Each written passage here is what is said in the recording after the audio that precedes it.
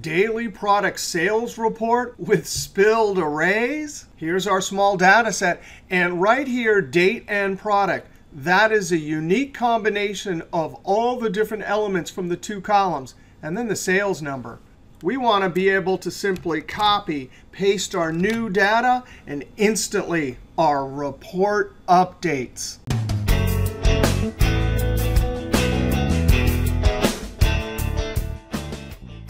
Now, I've done other videos about reporting with spilled arrays, but in this video, we'll see a couple of new tricks that are really quite cool. Now, the first trick here is from these two columns, we need to get a unique list of all the dates and products. Well, of course, the new Microsoft 365 function we use is unique. Now, this is an Excel table, and I want you to notice we're going to highlight these two columns.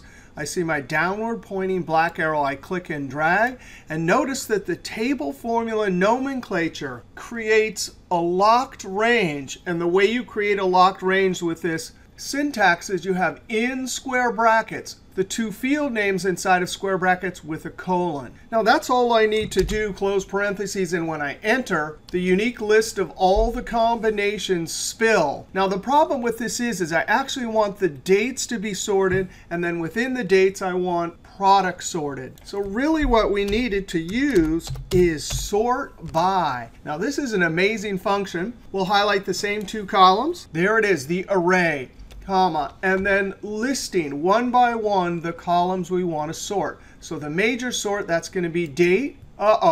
When I highlight a single column, it doesn't lock it. And although the formula for the time being is going to spill, and that will work, later we're going to have to take this formula and copy it. And that means this table formula nomenclature, if it's not locked with the colon and the extra square brackets, it'll move relatively, meaning date will move to product. Now, the problem with manually doing this is we have to type it out. And I have painfully done this in many other videos. But watch this. Here is a great trick. I'm going to trick it. I'm just going to go like that. It's got the wrong range, but it has the right colon and extra square brackets. So now I'm simply going to change that to date. Really what we need is for Microsoft to give us like the F4 key to lock it. Now we have the first column to sort. We have to decide the order. We're putting 1, sort ascending, comma. Now, the second column, we're going to do the same trick. But now we're going to highlight date, product. I can see it, so I hit tab. Now, comma, the sort order, we're going to say 1. Close parentheses. This will not give us a unique list. But sure enough, we can see it is sorted in the correct order. Now we simply put unique around the outside. And there we go. That is beautiful.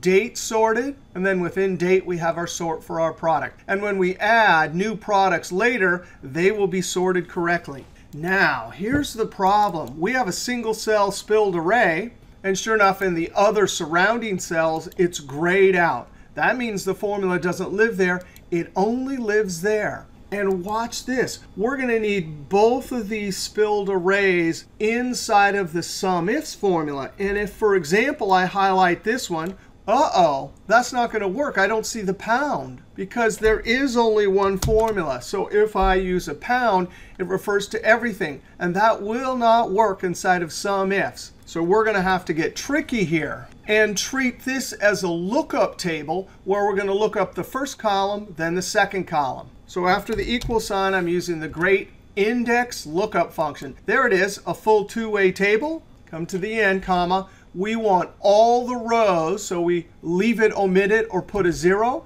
And what do we want? We want a column number 1 and then column number 2. So we use inside our formula the number incrementer columns. Now we're sitting in F3.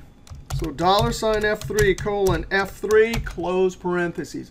That's an expandable range as I copy it to the side. The second F will be allowed to move to G. Columns counts, F to F is 1, F to G is 2.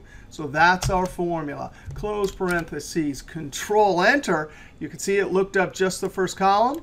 And now we have our second column. And now, properly, when I highlight that, it's a spilled array, so it knows. Same with this one. Now we can use SUMIFS. The sum range, the sales column. And we don't need to worry about locking it because we're not copying it. It will just spill automatically, comma. Criteria range 1. We're going to highlight date, comma, criteria. Well, this is the era of spilled arrays, so I simply highlight all of them. And that instructs SUMIFS to make a calculation for each one of those. And because it's got the pound, later when this expands, SUMIFS will know to expand, comma. Now we highlight the product column, and then our spilled arrays for products. And that's our formula. Enter. Now, because we're using spilled arrays and it can expand and contract, we have to use conditional formatting to format. So I'm going to highlight as many rows as we think will be used. Home ribbon tab, conditional formatting, new rule, or the keyboard Alt-HLN. I can click on Use a Formula to determine which cells to format, or I can use the Page Down key.